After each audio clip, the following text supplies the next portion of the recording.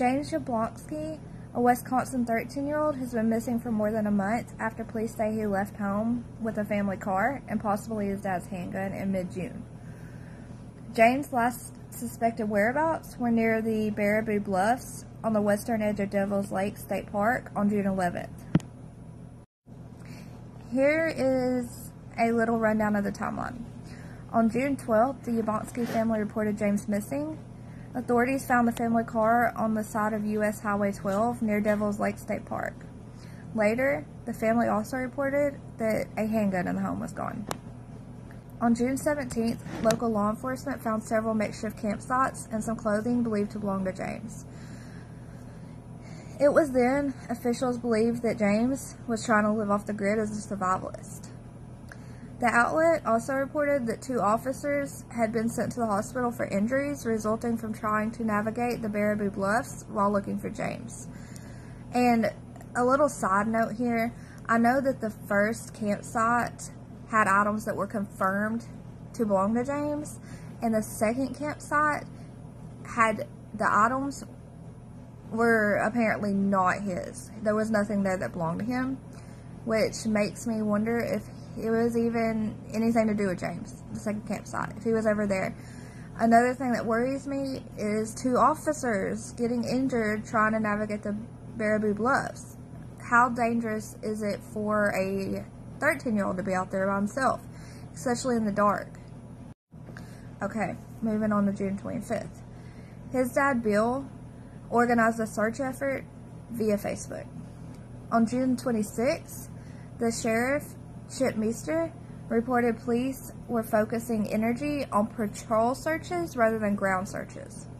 And on July 7th, the sheriff's office released an update that the investigation is still active and that they're still investigating areas of interest near where James went missing.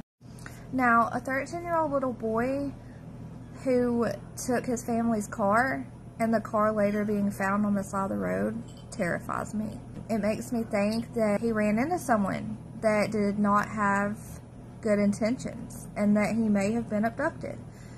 I believe he is in grave danger, which means we need to, either way he's in danger, which means we need to keep his name and face out there.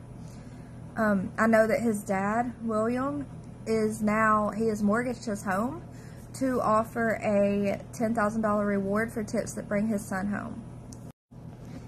So right now what we can do for James and his family is keep sharing. Keep his name and face out there in the limelight.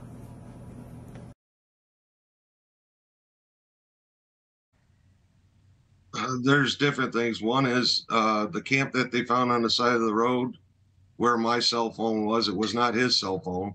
He left his cell phone at home. The dogs that they took in there just circled the camp.